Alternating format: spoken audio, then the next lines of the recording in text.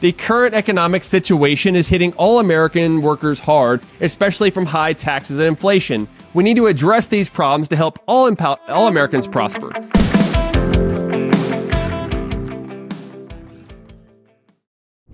Hello, welcome to episode 70 of this week's Economy. I hope you're having a prosperous day. I'm your host, Dr. Vance Ginn, president of Ginn Economic Consulting, contributor at more than 15 free market think tanks, and former chief economist of the White House's Office of Management and Budget. Thank you for joining me again today.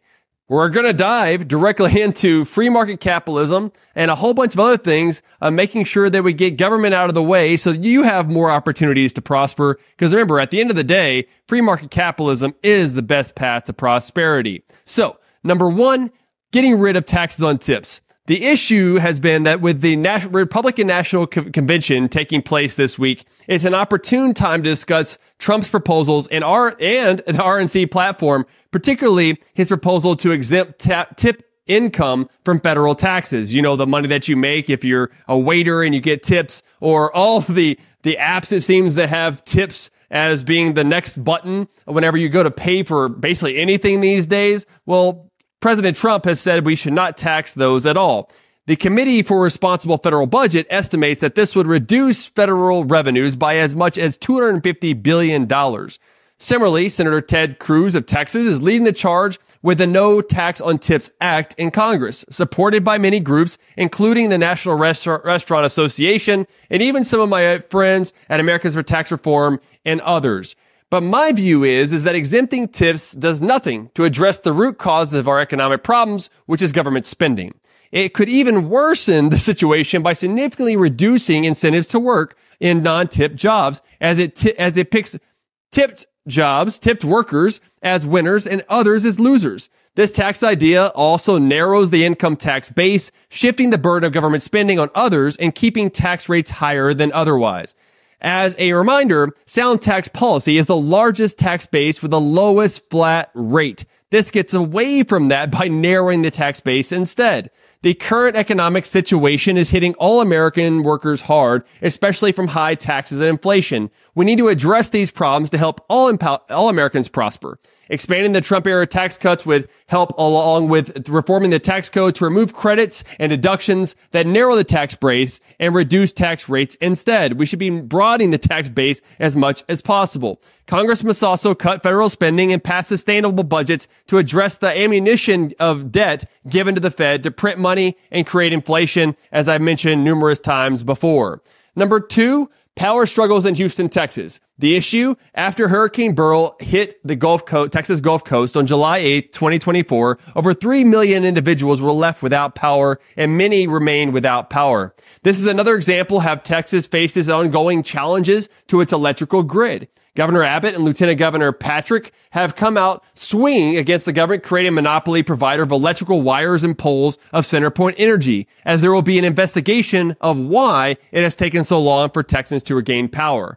My view, Texas is one of the most vibrant and attractive states in the United States, but the electricity market represents significant challenges. Texas must refine its energy strategy, emphasizing market-driven solutions like unleashing nuclear power and ending tax breaks and low-interest loans like the Texas Energy Fund to energy companies to ensure a more level playing field. Moreover, the state should deregulate the electricity market and remove barriers creating monopolies like CenterPoint Energy for a competitive electricity market. We should also acknowledge government failures of not only creating a monopoly in Houston, but also the lack of removing debris and receiving federal funds for so many natural disasters, when Texas would be better served dealing with these situations within civil society, where Texans can help Texans and get government out of the way. By championing policies that reduce government involvement and promote market activity, Texas can strengthen its infrastructure to support its growing population and sustain its status as a beacon of prosperity and freedom.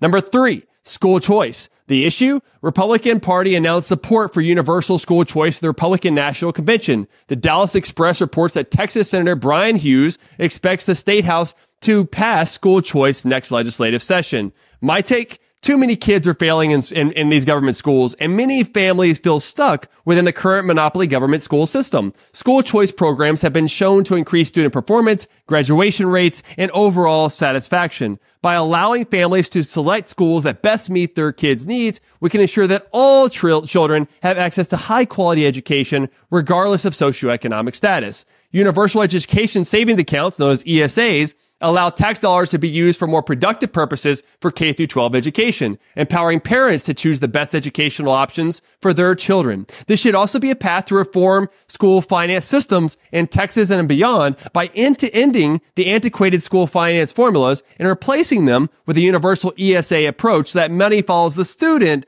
not systems. Number 4, inflation. The issue? The Bureau of Labor Statistics has recently reported that the Producer Price Index showed that wholesale price inflation reached its highest rate since March 2023 in June. The report noted, quote, and on an unadjusted basis, the index for final demand rose 2.6% for the 12 months ended in June, the largest advance since moving up 2.7% for the 12 months ended March 2023, close quote. However, Federal Reserve Chairman Jerome Powell claimed that the Fed has made, quote, considerable progress, end quote, toward defeating the worst inflation spike in 4 decades. My take? The Federal Reserve has long been behind the curve in addressing inflation, which it created. It remains elevated well above the Fed's target of 2%. The core issue lies in the Fed's bloated balance sheet of $7.2 trillion, which has been declining, but not quickly enough to counteract historic increases where it was $4 trillion before the pandemic back in 2020. And so I see this a large increase here of the money supply and too little production of goods and services. Too much money chasing too few goods. You're going to get rapid inflation. And I still think it's going to be around for a while. The Fed should not cut, even if Trump says don't cut until after the elections. That's political. Economically, we shouldn't cut because inflation is just too high. These actions of more inflation and everything else in America has resulted in Americans losing purchasing power because too much money is chasing too few goods. To fix this, Congress must take practical steps to reduce spending and remove the ammunition it's giving the Fed to keep a bloated balance sheet, thereby creating inflation and passing strict fiscal and monetary rules. Recall that average hourly earnings and average weekly earnings adjusted for inflation still remain well below where it was in January of 2021 when Biden took office. So this is not a good situation, and it's why about half of Americans believe that we're in a recession, even though a lot of the numbers and data indicate that we're not. Number 5, the federal deficit. The issue? Within the Republican National Convention this week, the federal deficit must be discussed. I haven't heard it be discussed really at all so far, unfortunately, but I'm hopeful that it will by the time that this comes out. The deficit in June was $66 billion with a B. Bloomberg reports that interest payments on outstanding debt continue to drive the federal government's budget deficit to $1.27 trillion for the fiscal year through June. That, remember, it doesn't end until September, so we still have 3 more months left to go. It's going to be closer to $2 trillion by the end of the fiscal year. During Biden's presidency, the federal debt has increased by more than $7 trillion.